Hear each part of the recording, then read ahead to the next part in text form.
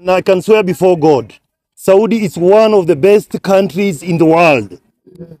I can swear God na kitabu kitakatifu.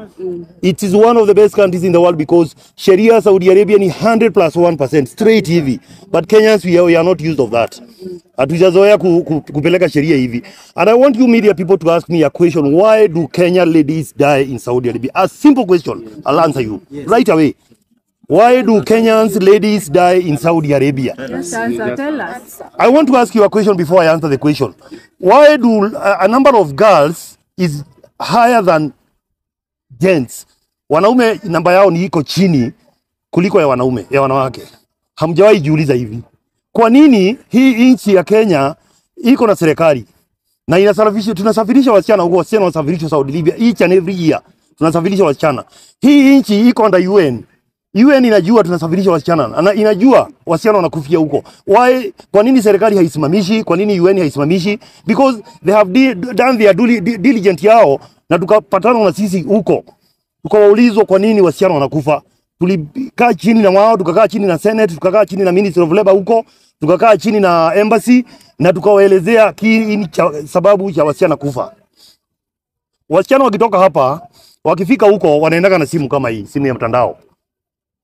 Wakifika huko wanaingia kwa groups za Kenya working in Saudi. Yes. Kwa mfano ni wewe, una msichana ambaye ametoka kwenyu Githurai ama pali popote ama kijana. Mnapatana kwa mtandao. Anakuiba kutoka kwa ile nyumba umeenda. Ile nyumba umeenda unapewa 36,000 Kenya shillings. Anakuambia huku nje utapata 72,000. Na ni kweli unapata hiyo pesa. But document na mambo zote unaziwacha kwa hiyo nyumba. Ukitoka nje unakutana na wanaume, si Waarabu, wanaume wa Kenya, sisi. Ndio tunawapachika hawa wasichana mimba. It's not a secret. Sababu msichana ni wetu, ni wa kwetu, tunapata urafiki. In Saudi Arabia there is no shortcut kwa sheria. Hii dawa za kupanga uzazi, it is prohibited 100+1.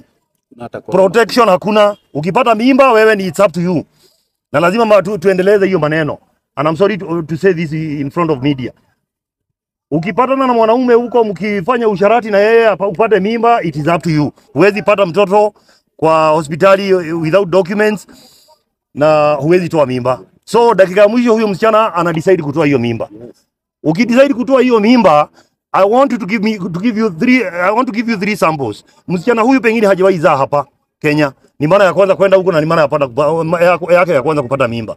Akipata mimba akiwa ni mara yake ya kwanza, anaambiwa atoe hiyo mimba na miezi 4. Na yeye amefanya CS hapa. Mara ya kwanza amepata watoto wawili na njia ya CS. Anaambiwa sukume mimba ya miezi 4. Itatoka? She will die. Number 3, amepata mimba hapa huko na amezaa hapa watoto wawili na njia normal. Akifika huko, akipata mimba, anaambiwa atoe hii mimba ya miezi 4. Hata succeed kutoa hiyo mimba, lakini placenta itabaki kwa tumbo. Huyo msichana anakufa. Once more anaitwa, mimi ndio nilikuwa controller. I was controlling 144,000 Kenyans with this Facebook, including Moses Kuria, the current CS ambaye amechaguliwa juzi. He was under my control. He's a witness of that. Many Kenyans here know that. Wala wameenda Saudi Arabia. I was controlling 144,000 Kenyans na Facebook. So, ninapigiwa simu, napewa picha ya msichana, na napewa taarifa, ametoka Munanga, ametoka Kangema, ametoka wapi popote, naweka kwa Facebook.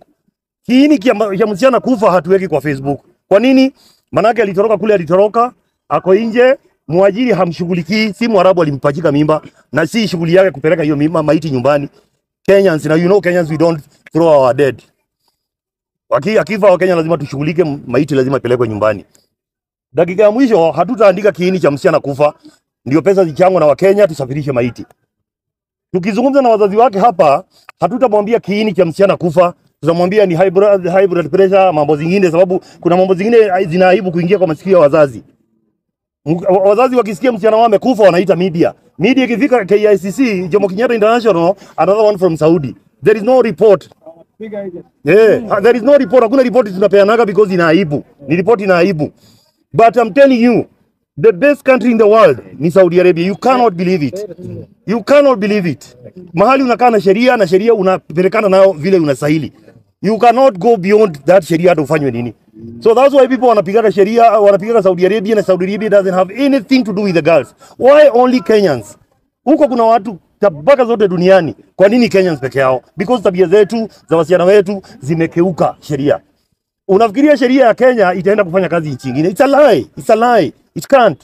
It can't. That's a Muslim country and they have to protect. And also Kenyans girls before they live here, they should know 95% ya constitution ya Saudi Arabia imekotiwa kutoka kwa Qurani. And there is no shortcut no matter what. 95%. I'm not a Muslim.